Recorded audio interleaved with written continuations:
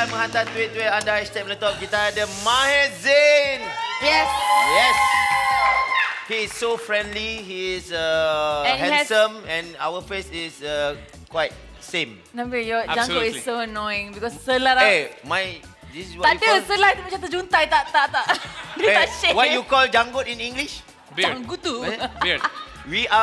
My beard. I look at your beard lah, this one. That's why you grew it, huh? I grew this because of you. Okay, guys, you have such a huge fan base in Malaysia. And then, there you go, you have MZFFC. Malaysian fan club, mashallah. So Maher Zain is going to do a meet and greet session.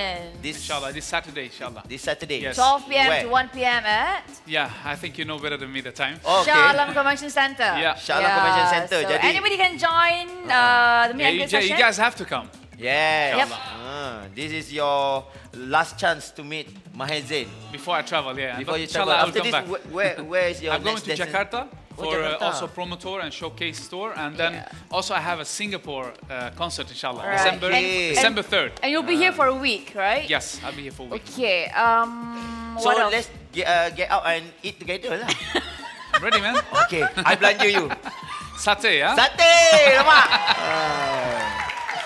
Nabil, jangan malukan MeleTOP, Nabil. Jangan malukan MeleTOP sangat boleh tak? Okay. Okay, for me, you want to Instagram share more details about how do they, how to get the album, and then album, how to, I mean, your Instagram account, probably, and what else? Website. I'm sure you know, like, there's many places to get, but here in Malaysia, you can get it on inteammobile.com. Inteammobile.com. And I'm sure there's a lot of stores here that I'm not, like, familiar with, but you can get it everywhere, probably. And but inteammobile.com and iTunes and all these. What about your Instagram account?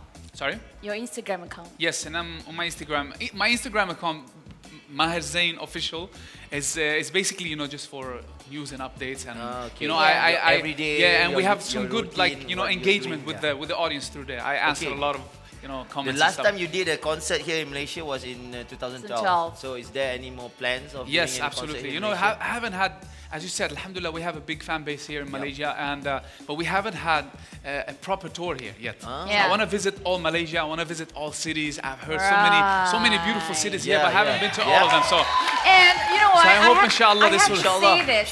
You are the pioneer. You are the trendsetter. After Maher Zain, then only we have Haris J. Humud Al-Khudir. Yeah, then we have Haris J. What else? Absolutely. And a few others. So, I mean, we want to know. I want to know more about how your breakthrough to this side, to Asia side. How did it happen?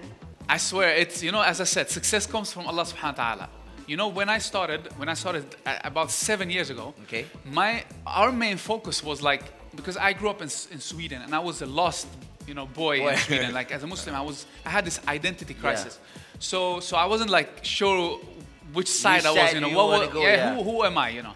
So we were targeting, you know, the Muslims in the West, the youngsters as myself, because I know what they go through.